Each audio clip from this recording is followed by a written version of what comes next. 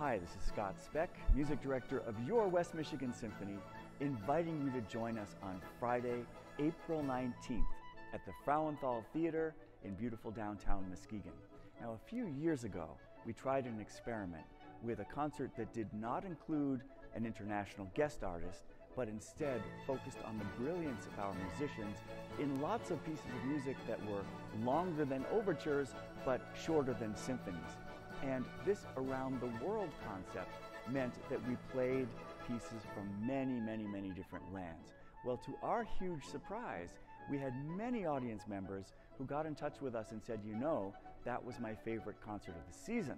And so now, 2 seasons later, we're doing it again, Around the World Part 2, all different music, of course, but it's going to include highlights by Johannes Brahms, by Edvard Grieg, by Aaron Copland, and especially featuring the Capriccio Espagnol of Nikolai Rimsky-Korsakov. So we will truly take you around the world with the West Michigan Symphony, and can't wait to have you here with us April 19th.